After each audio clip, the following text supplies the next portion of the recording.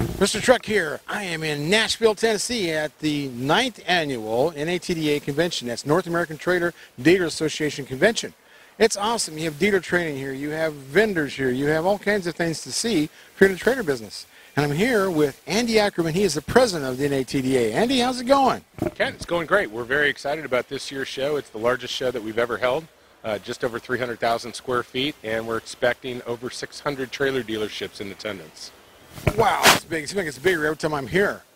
And that means you probably have to move somewhere for the 10th one next year. Where's it going to be? Absolutely. Next year's our 10-year anniversary. We're going to be in Indianapolis, Indiana.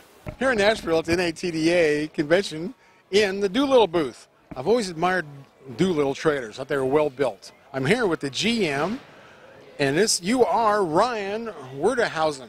Yes, sir. Did I say that right? Yes, sir, you did. Cool. Yep. You got a young group here. I think it's all family. Family. We brought the wives and the brother-in-laws, and we've just been having a good time here. Got a big crew. Got the whole crew from Missouri. Yeah. Awesome. Well, what's new for this year?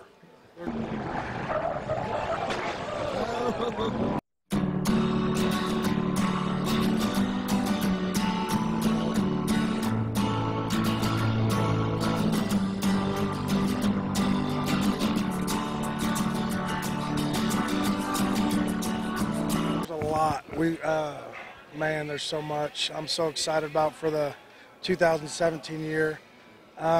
We have just completely switched over our paint process. We've always used an acrylic enamel, and I feel that's always been the one thing that held us back.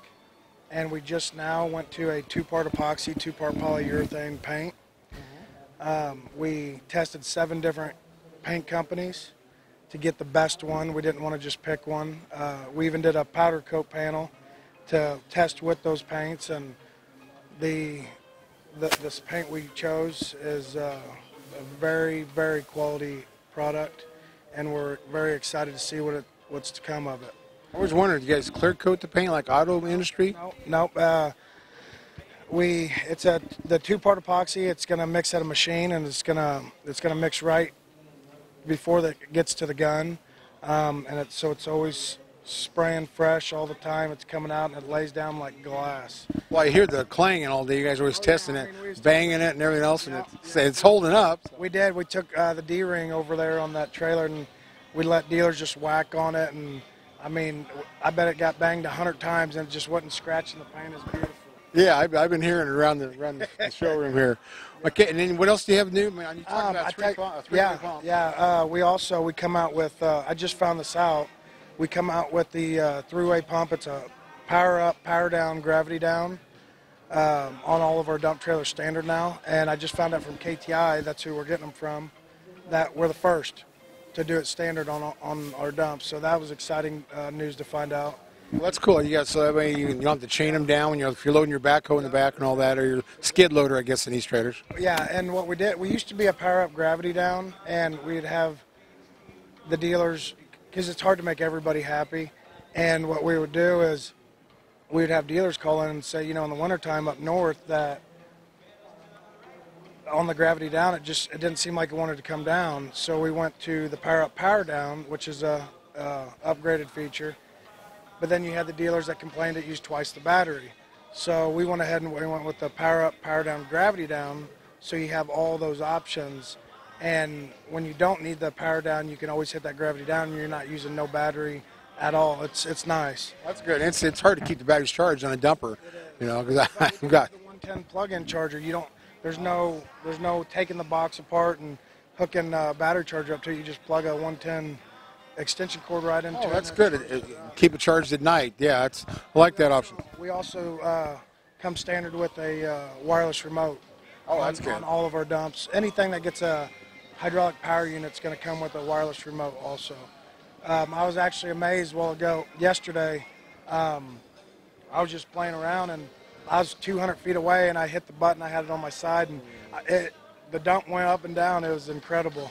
I told the KTI guys they were extremely impressed with it, and I've been impressed with them. So that's awesome. Anything special about the Axle, the Easy Lube Dexters? What are they? Yeah, well, we was using the Alco Axis, and Dexter bought them out. So we're getting Dexter's Alco Axis. It's slow transition, but eventually, yes, it'll be all Dexter axles, all easy lube axles. All of our 14Ks come with a slipper spring suspension.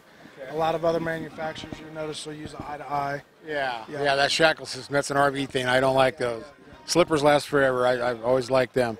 Any with torsion axles on any of them, like the cargo haulers? All of our premier cargos. I found when it comes to warranties, 9 out of 10 axles, when you have a warranty as a torsion, the Springer suspension, it just seems so much more durable. It's not as smooth of a ride, but long lasting, and when you do got to change that axle out, it costs $50 versus $250 because someone's got to get in there and cut it off, or unless you have the bolt-on style. Right.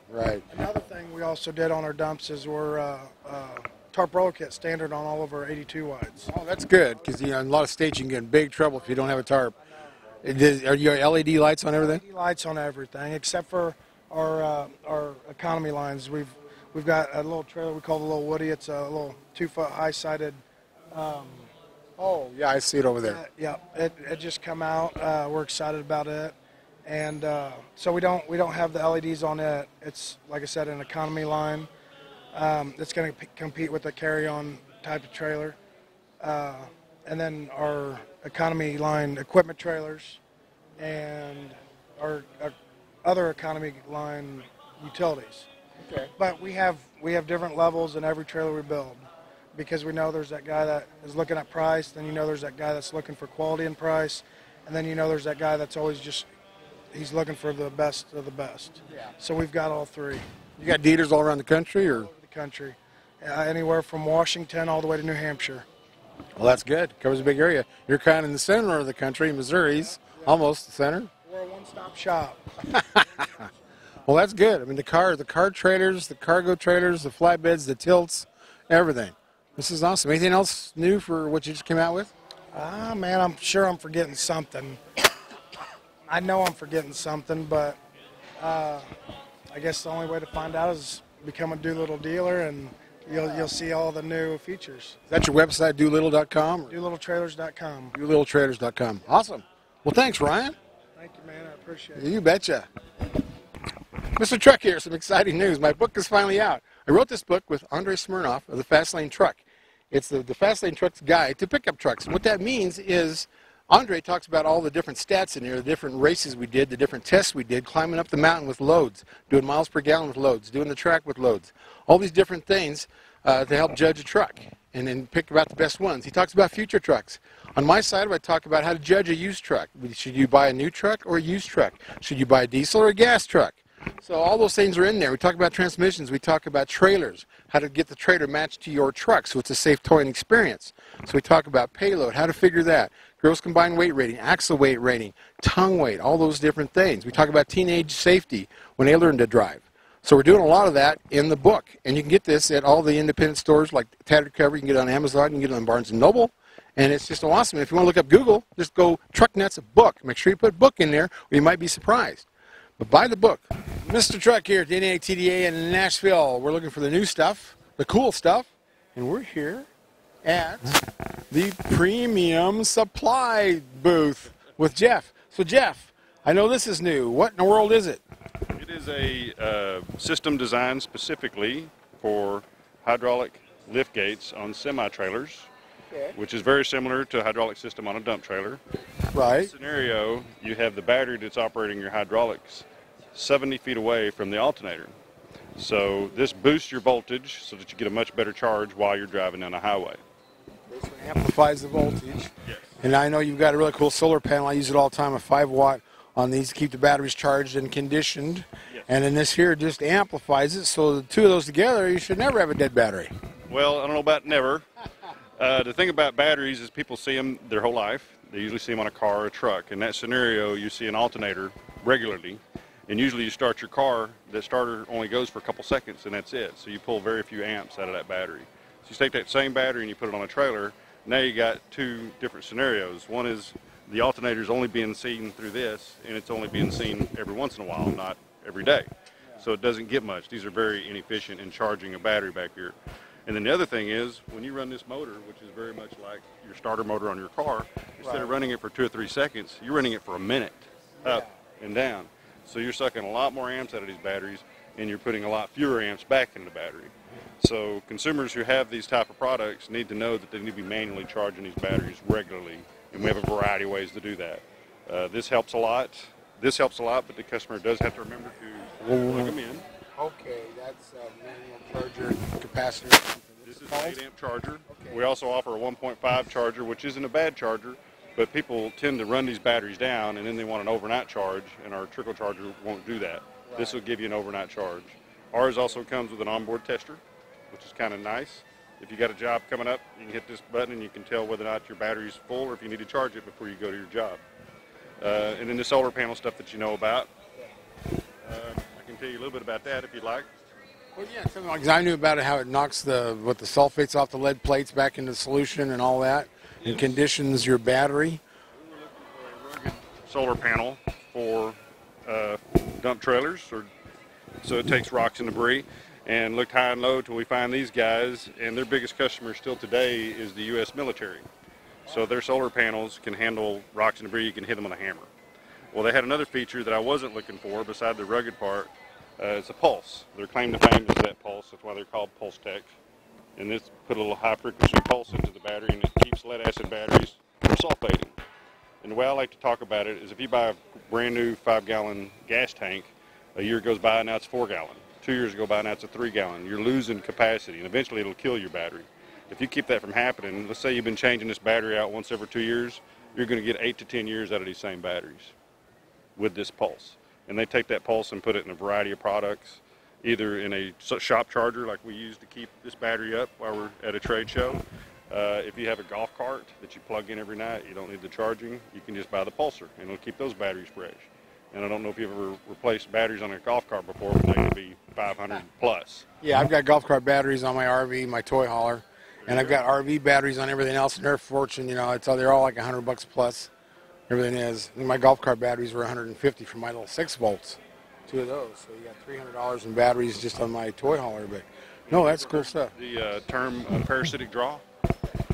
Yeah, I have. We talk about that in trucks and stuff. Okay, well, whenever people sell these trailers, a lot of times they'll have the battery cables disconnected before it gets to the dealer to eliminate any parasitic draw. We also offer a master shutoff to help do that. Oh yeah, that's good. The RV business has been using that forever, and I've got one on my toy hauler. But yeah, that's an important thing, is to shut that power off when you're not using it. You know. Thing, talking about a battery similar to a gas tank. If you got a gas tank sitting on a shelf, it's got a little hole in it. That's just like a battery. This thing's sitting on a shelf. It's got like a pinhole. It's constantly losing a little bit through parasitic draw. Now once you start adding things to it, your hydraulic motor, your wiring harness, whatever it may be, that little hole gets bigger and bigger and bigger. Your parasitic draw gets bigger. So anything you can do to help prevent that with a master shutoff or put a solar panel on there to offset that will help that battery live a lot longer, because some trailers sit for months before they get used. With a master shutoff and a solar panel, you can let it sit 10 years and it's going to fire right up. But let's say that guy gets a job, now he's dumping 10 times a day, 10 days straight. He's going to need all these products to try to keep up with that. No solar panel will keep up with that kind of amp draw. Yeah, that's the big difference if you're using them every day. Yeah, cool stuff. A lot of toys here, so yeah. come and see it. Yeah. To tell you more. Yeah, and you'll be next year at Indianapolis for the 2017. Yes, sir. Well, thanks, Jeff. Okay, thank you. Back to you, Martha. All right.